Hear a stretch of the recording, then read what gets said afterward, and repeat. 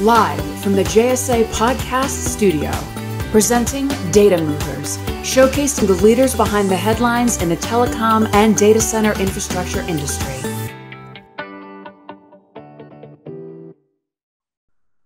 Welcome, everybody, to our podcast series, Data Movers. I'm your host, Jamie Scotto-Kataya, CEO and founder of JSA.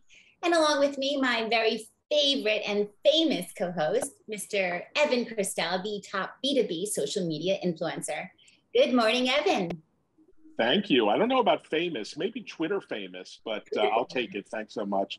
Hey, everyone. Thanks for joining Data Movers, where we sit down with the most influential men and women of today's leading telco and data center world, supporting the network infrastructure of this crazy new normal.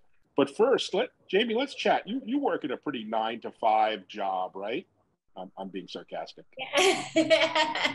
Well, it depends. Time zones. Yeah, there's always 9 to 5 going on. It's always 5 o'clock somewhere. Exactly. But I was just reading in Portugal, they have instituted a new work from home law that says employers can't call or text their employees after hours, so after 5 o'clock.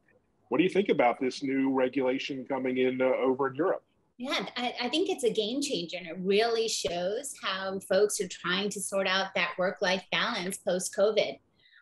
This pandemic has taught us that, working from home doesn't mean you can work 24/7 and still be healthy. I think there's a lot of repercussions that have happened when there's so much pressure all the time, 24/7. Mental illness is up.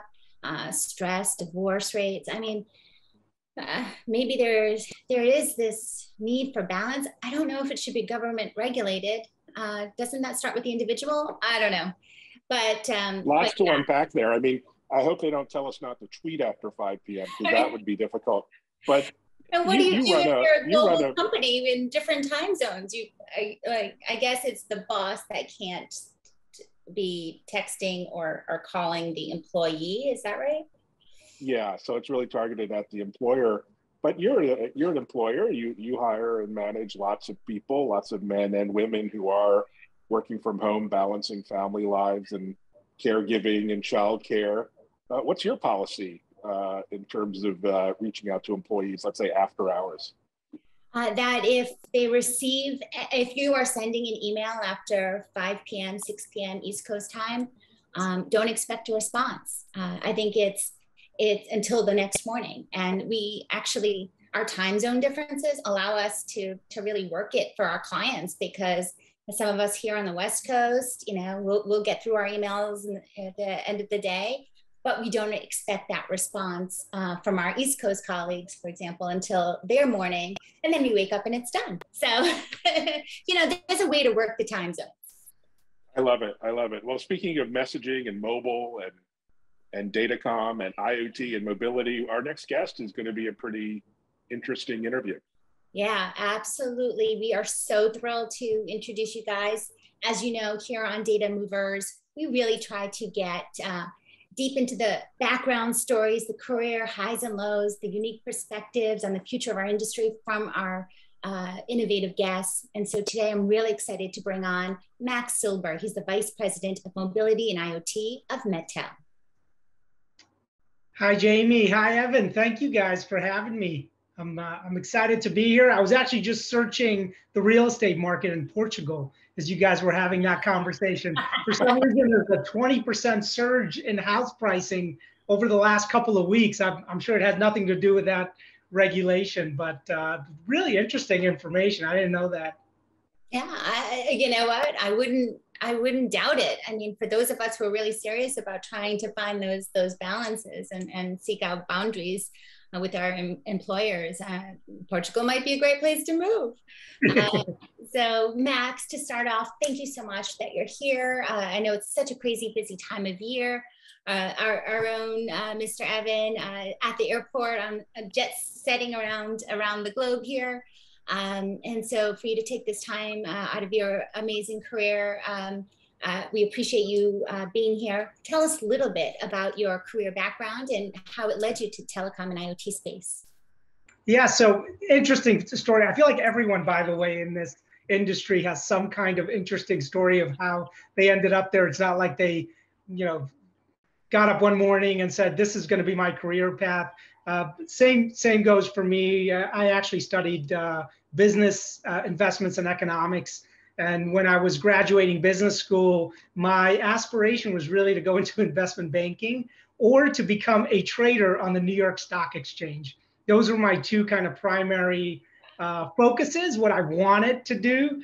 That was very popular about 100 years ago when I graduated from school. But I always had a knack for programming. I always grew up with computers. It was always a great interest of mine. And around the time I graduated, the job market was not great. It was the opposite of what it is right now. And I got this very strange offer from a telephone company called GTE SpaceNet, or the SpaceNet division of GTE back in the day. This was pre-Telecom deregulation. And they gave me this offer for what I thought was unbelievable. They said, assistant country manager for GTE Space. I was like, you want me to be the assistant country manager for the United States? That's unbelievable. And then I learned shortly after that it was actually not for the United States. It was for Ecuador, which was very fascinating. The only problem, well, there were a couple of problems. Number one, I knew nothing about satellite communication, which was the entire business of GTE SpaceNet, selling satellite access, mainly to government-run phone companies around the world. The other is I didn't speak a word of Spanish, and they wanted me to go and live in Ecuador. So that was kind of my entrance into this space, into satellites. I was trained up and certified for satellite communication. I then had to take over local operations. I spent 2 years in Latin America. I'm fluent in Spanish now. I can negotiate contracts in Spanish. So not at all what I expected, kind of coming out of school, looking at Wall Street and, the financial areas in the Boston area. But it's been an interesting ride. I wouldn't have it any other way. And it kind of just continued from there. Oh, that shows your grit and grace to say yes to that offer and be like, drop me in Ecuador. I will learn the language. I will learn the industry. That's an amazing story. Yeah, I love that story as well. And fast forward to now, you've been at MetTel, head of IoT and mobility for the last almost 10 years. Funny story, I was at MetTel's headquarters once for a meeting about 15 years ago. And I remember it being a very crowded office in uptown Manhattan. You had like everyone there, the executives, the contact center. It was so fun. But flash forward, you guys have grown a bit since then. Yeah. And it's so exciting to close the loop and to chat with you guys again. And speaking of closing the loop, there's some topics we'd love to dive deep into today, particularly around automation. It's such a timely topic with the supply chain crisis we're in, with the workforce crisis we're in, and automation has kind of come to the forefront. Maybe you can share some insights into your work on the smart warehouse service you've developed, and just generally on the impact of automation on your business and in deploying IoT at scale. Yeah, for sure. So I feel like automation is almost the silent industrial revolution that's happened, while everyone's been kind of focused elsewhere. Automation is really, removes a lot of the complexity out of the delivery process. It removes cost from the entire process, from kind of push the buy now button all the way through delivery. And I feel like it really is the primary driver for just about any industry that's out there, and any industry that we interact with, which is pretty much across the board in every vertical. We started really our business, our mobile business, like you said, around 10 years ago when I joined MetTel.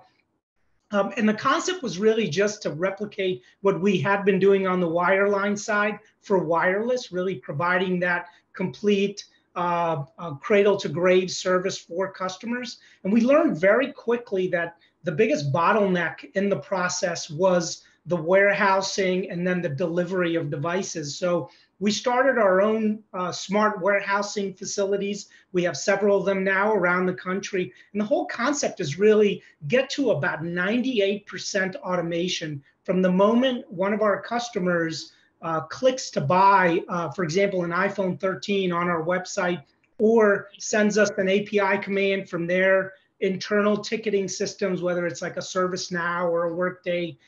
From that moment, 98% of the process should be able to be automated, where the device is taken off a shelf, it's staged and kitted with screen protectors and cases, it's automatically ready to enroll over the air. So all an end user, when they get the device, has to do is hit the power button.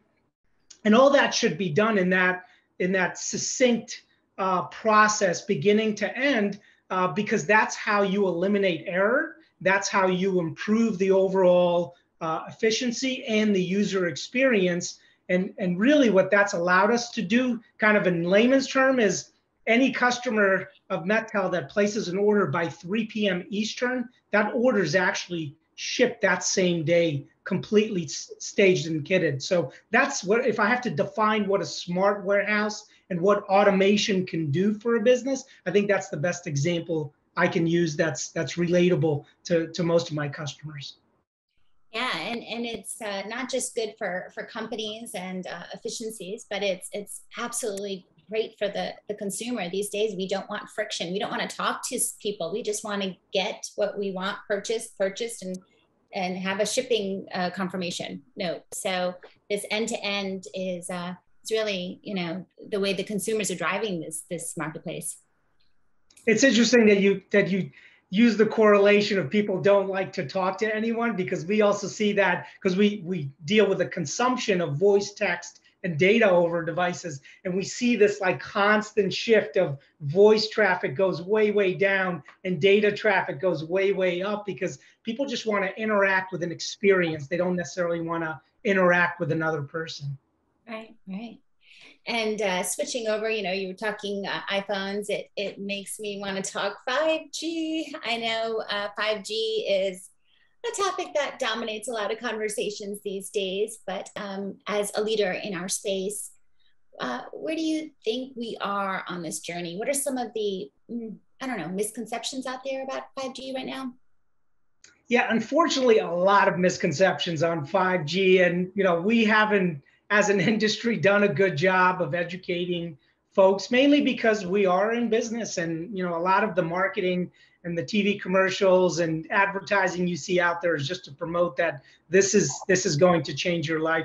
I think we're very early in the 5G journey, to be very honest with you. The current version of 5G we have available in our market is still not really considered 5G by international standards, by ITU standards. We're still in release 15. The next release 16, is when we really start to talk about the benefits of changing the user experience, of being able to run an entire business in the cloud, and being able to access and under a millisecond data and low latency and high speeds. We're really not there. We talk a lot about how we're going to be there, but the two main elements, of course, are still getting 5G availability at that sub-6 level, at that release 16 level, where you really high speed, low latency, available everywhere, because 5G doesn't travel really well, unlike LTE. It doesn't penetrate buildings, unlike LTE. So there's still a lot of build out to do. And the other end of it is the devices themselves. There just isn't an available 5G release 16 chipset based solution out there. So whether you're talking about smartphones or you're talking about widgets or sensors, in most cases, what you need to empower that at the edge isn't even manufactured yet. So I think we're still a year or 2 years out before we can have a real conversation about, hey, we revolutionized this industry out in the field. I'm not talking about a manufacturing plant where you can kind of keep it condensed, but out in the field, we still have a little ways to go before we're really there with 5G. Excellent. Yeah, and it's sort of revolution versus evolution. Many people don't actually realize that the Internet of Things was coined in 1999. by Kevin Ashton working at Procter and Gamble. So he was working in supply chain at the time, and fast forward to all these years later, we're still launching and rolling out the Internet of Things in real practical deployments. But it is exciting, and there's real ROI and real value being delivered today. So what do you see over the next year or two in terms of IoT take up and deployment? So I think from an OEM perspective, manufacturers are producing new products with 5G. So the consumer will gain benefits from it. There will be adoption just because, hey, if you're buying an iPhone 13, you're getting yourself a 5G device, whether you want it or not. So there's some element of that. How much of a value will be adopted? You know, I think that's really driven more by overall infrastructure and applications. You know, the question I always ask most industries when they say, hey, should we switch out our 3,000, iPhone XRs to iPhone 13s as a time to kind of make that swap out? And I ask them basic questions of, what do you hope to accomplish with 5G? How is that going to really improve the overall experience? Is it just about being able to do more video calls for your field staff? Is it for some kind of application that you're running? Most of what's out there right now can actually be serviced by LTE or LTE plus. So 5G at its current form, I don't think is as revolutionary. I definitely see it becoming there though. And once you get into real ITU standard release 16 of 5G, you're really talking about delivering a complete service over the air where nothing needs to be hosted locally. And I think that's really where it starts to get very powerful for both consumers as well as businesses. And that just brings us to the topic of cybersecurity. I think it's very much top of mind these days. How can our organizations improve their readiness and strengthen their security to really prepare for this next phase of digital transformation in 5G? I think that's probably the most important conversation happening in any industry right now. The reality is you can harden your infrastructure with cybersecurity solutions and software and zero trust and all the elements and all the building blocks as best you can. I mean, ultimately, the first thing to note is if a nation state is trying to break into your infrastructure, they're going to be successful. You kind of have to just live with that. But that's really, we're really more focused on keeping criminals out than we are keeping nation states. And the way to really do that beyond the initial hardening of your security is methodology. It's what you introduce into the infrastructure. And a lot of what we do at MetTel when we deliver mobile devices and edge devices over a mobile connection out into the field is we think about how is that data going to travel back, and having that methodology of either putting solutions like mobile device management on every mobile device so that it can be controlled and secured remotely. So we're not leaving it in the hands of the employee or the team member to, hey, remember, you got to download this software update or any of those components. You really have to manage that centrally as an organization and have that methodology. And I'll give you a good example. One of my customers is actually a big healthcare network. And they came out with a new rule, a new internal rule where every day they introduce new connections into the environment. They've got a IoT manufacturer that has a reusable cooling container for transporting antidotes or any kind of experimental lab work that they're in the midst of a project. And that requires a 5G connection, but it also needs to touch their network. And then they have someone else who's kind of tracking for transportation purposes where their vehicles are. And they basically came to me and said, what we really want is we want all these different entities to just buy the connectivity from you, have that travel through the infrastructure we have in place with firewalls and zero trust, and then hand it back off to the healthcare network. And that's one way to solve that problem as part of an ongoing methodology. But unless you do that, it's not a matter of if, it's a matter of when some edge device with a connection is going to allow penetration into the network. So it's developing the methodology, developing the rules, and then living by them, making sure nothing changes and nothing gets introduced into the environment that could introduce that cybersecurity threat. Yeah, I think you're right. Methodology is a powerful word these days. Yeah, when used well. I love that example of cold chains in healthcare. But I even heard a more interesting example of a cold chain using IoT, getting sushi to the desert in Las Vegas. So how do you get sushi? Of course, fresh fish transported, from Japan for the high rollers all the way in Las Vegas.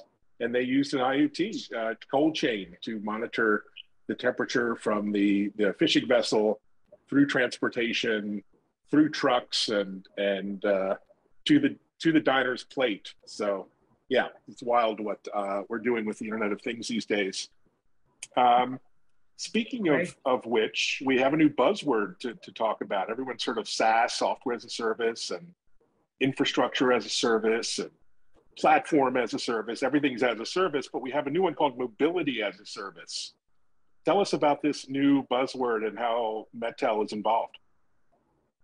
Yeah, so I think all through the pandemic, one of the biggest challenges we had within large enterprise and organizations of every vertical is just their ability to manage devices out in the field, where previously we'd be shipping, whether it's tablets or smartphones or widgets or routers, we'd be shipping them to central locations, and then you'd have IT managers configure and then distribute devices out into the field. And the same goes for whether employees would leave an organization or join the organization. With the pandemic, obviously, those IT managers were in the same, kind of the same environment we all were. We were all at home. So they didn't want to get delivery of, 2,000 smartphones to their house to start configuring. And the end users didn't really want an IT manager touching their devices before they went, back to their homes for use. So we developed this concept that really deals with one of the most notable problems out in industry. And I've seen this, by the way, for years, going and visiting companies throughout the United States and throughout the world. I usually ask basic questions like, what do you do when an employee leaves with a mobile device? And everyone would kind of roll their eyes and say, oh, it's a problem. I say, well, what do you do when you hire a new employee? How do you configure a device? And they all kind of roll their eyes and say, oh yeah, that's a problem too. And then they'd always say, hey, do you want to see the room? And I'm kind of looking at them like, what room? They go, follow me. And they take me there's a room, by the way, in every company you've ever been to. And the room is somewhere in the back of the IT department. And it's got stacks and stacks of mobile devices with sticky notes on them. And every sticky note says something, oh, this device won't boot up, this one won't hold a charge, this one's got a cracked screen. And they said, this is our problem as an organization. So we developed this program called Mobility as a Service, where we really handle everything for customers cradle to grave. From the second they place an order or send us an API for an order from their internal system, we provision a device, we put a screen protector and a case on it, we bundle all the necessary accessories, we ship it, like I said, same day if we get the order by 3 p.m. It's pre-configured to enroll over the air for the user. So the user, usually these days, users have been getting these devices in their homes because they're home-based. They hit the power button, it configures itself over the air with all the applications they need and credentials they need for that organization. And then if they break the device, we'll emergency overnight them a replacement and take back the broken device for repair, deleting all obviously confidential data. And that essentially becomes a program or a service. So there's no more back rooms filled with stacks of phones with sticky notes.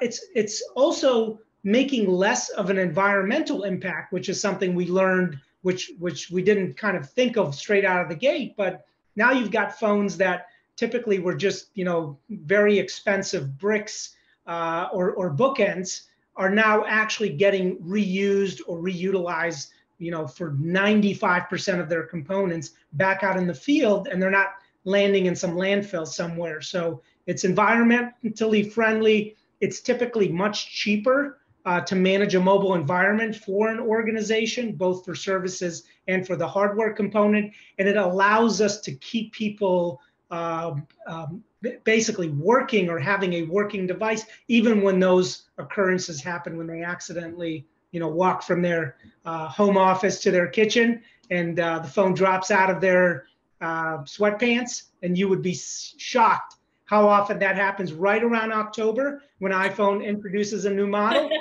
But that's really what the program's meant to do.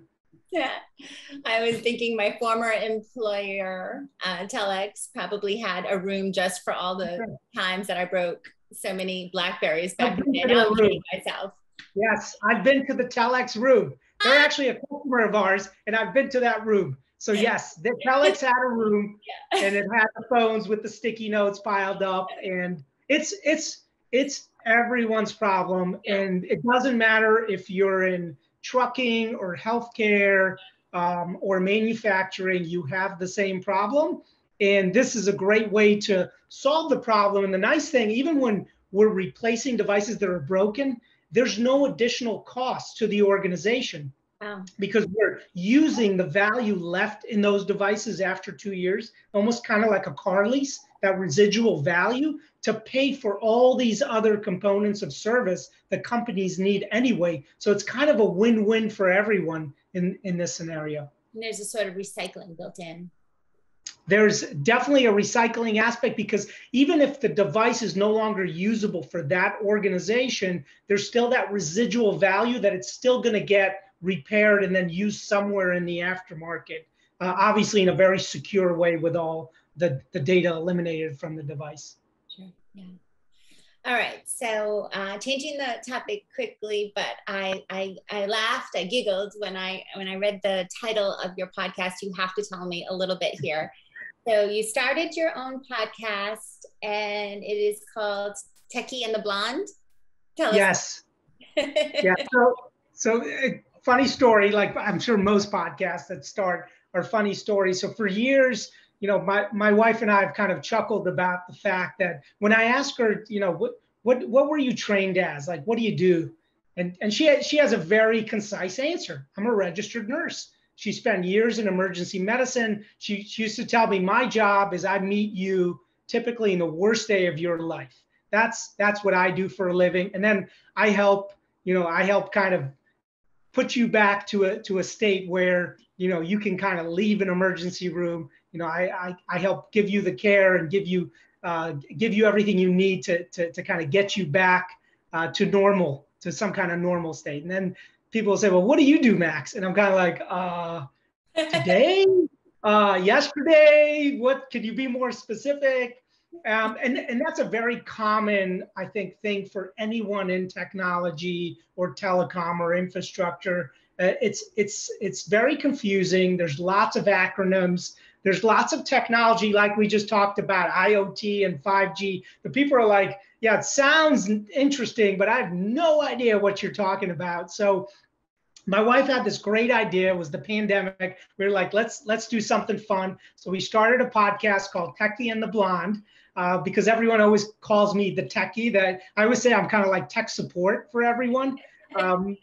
And my wife happens to be blonde, so we just said, well, that would kind of be a cute name. And it's really just to simplify everything we just talked about. And by the way, some of the people that work even in technology listen to it, because for them, they're like, everyone thinks I'm supposed to know everything about 5G or low-level satellites or low-orbit satellites. I don't know any of this. I kind of see something or I read an article, so I want to learn more. So we try to make it very light.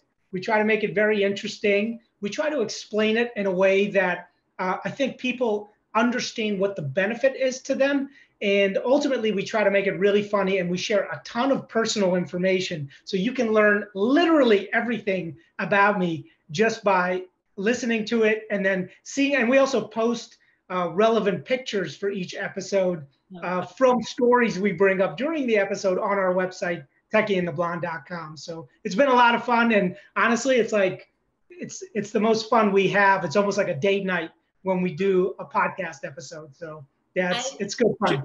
I love Jamie and I were gonna steal that title, but unfortunately she's not blonde, so we had to. I think you are though, go Evan, for something right? else. So maybe Evan, you can be the blonde. Yeah, you be the blonde there, Evan. I'm pretty sure.